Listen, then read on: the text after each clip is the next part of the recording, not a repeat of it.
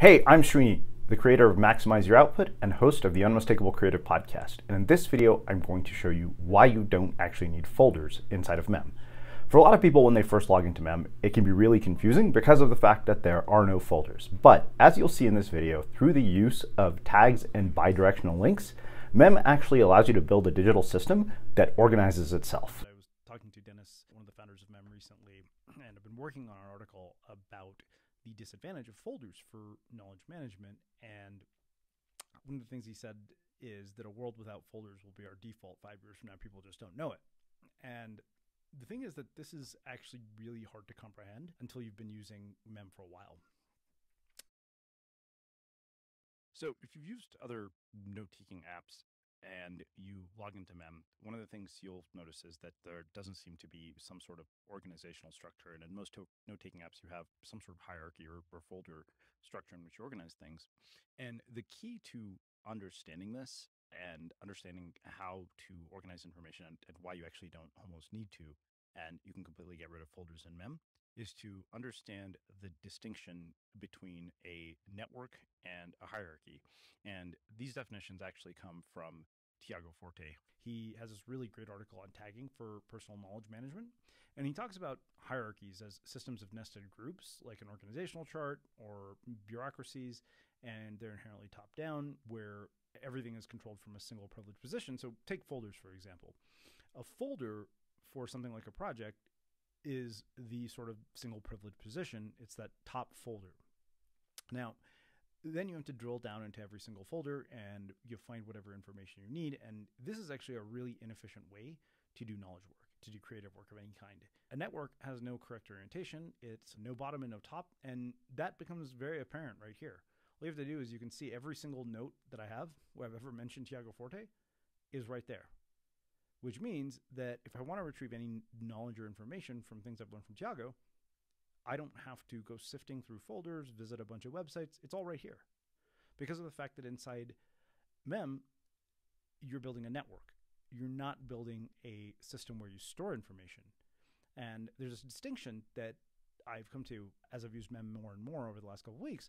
And that's this distinction between personal knowledge management and personal knowledge generation. And the truth is that we're not archivists. We're not building a Library of Congress so we can just have this archive of information. Ideally, you want to be able to do something with your notes. And in a network, you have far more capability to do this with your notes.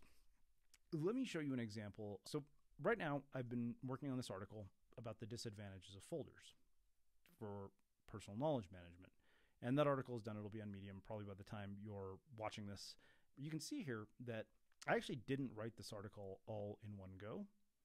It's basically a combination of notes, all of which live inside of my database. In fact, I wrote each one of these notes separately after having a conversation with Dennis about the disadvantage of folders. I just suddenly came up with this idea and I started to just jot down ideas one by one. And you can see I pulled a lot of these ideas from notes that were already inside of Mem, using bidirectional links and tags. So you can see if I just click on this tag, the disadvantage of folders, every single note related to that tag just shows up there. Which means if I want to remember anything related to this, then I don't have to go to a million different places just to figure out where the hell that came from. And so what ends up happening is that you end up having this system in which everything is accessible. Everything is interconnected. And no matter where you capture something, it's always there. And you don't actually have to remember where you put it anymore. You can see here that if I wanted to, I can just go through and scroll through my timeline of all the various notes that I captured.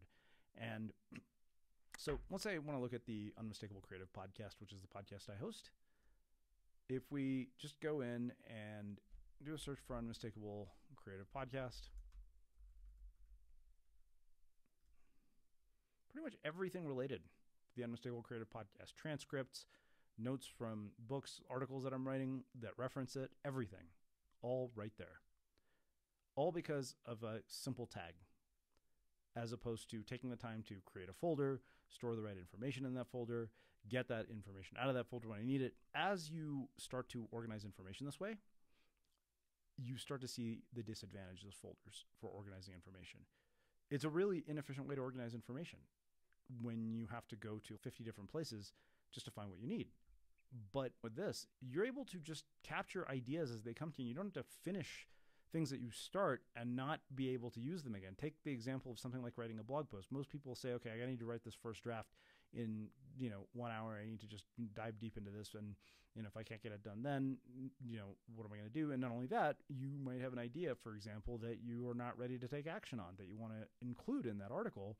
And the beauty of Mem is you can just literally create a mem and link it to the original article and pick up where you left off.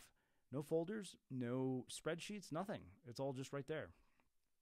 So the thing that really has become apparent to me is that this actually is a very powerful way to organize information. In fact, you'll see when I publish this article, I realized most of the problems of modern knowledge work are a problem of how we organize information, and most of the ways that we try to deal with those problems, like digital distraction blockers, like organizing information in folders, Pomodoros, all of those alleviate the symptoms of the biggest problem of all, which is how we organize information. You need a critical mass of knowledge before all of this starts to make sense.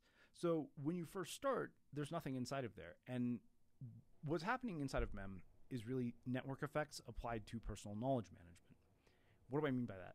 So take something like Facebook or the phone or the fax machine. It's useless if nobody else has one. But when somebody else has one, that's when the tool starts to become useful. And as more and more people have it, then it becomes more and more useful.